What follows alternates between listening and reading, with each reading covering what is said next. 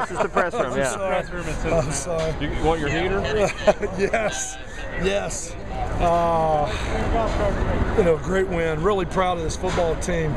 With everything they've been through the last couple of weeks, and I've been talking about the bittersweet. It's not as broke as it looks. On the inside, it's not as broke. And special teams have been playing so well, and defense has been playing so well. And boy, tonight it was just really proud of the way that they came out here, the way that they competed. The offense has had a lot of pressure on it here in the last week, and I thought BJ came in as focused and dialed in as any quarterback I've been around. He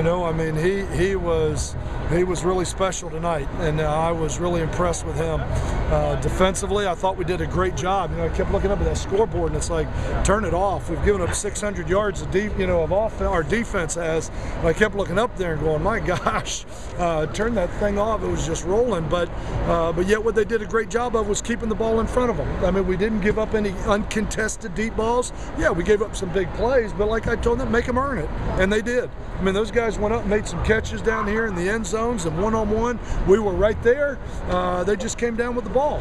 So I definitely salute Coach Jones and the job that he's done with this program. This is an impressive offensive football team, an impressive football team. It was an impressive defensive team.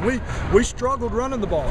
We really struggled running the ball. They're physical up front. I talked earlier in the week about that was their strength, didn't match ours, and how important it was for us to be able to throw the ball today. But I'm really impressed with this football team. I think that's one of the best football teams we've played. I'm really impressed with them. I think they did a great job, and I'm glad we don't play him again this year. But I was really impressed with him. Zach Caleris, what a competitor. Just a great competitor. But proud of the football team, proud of the way they came together, the way they just kept grinding and they just kept playing. And in this league, it's always going to be a game that's going down to the wire.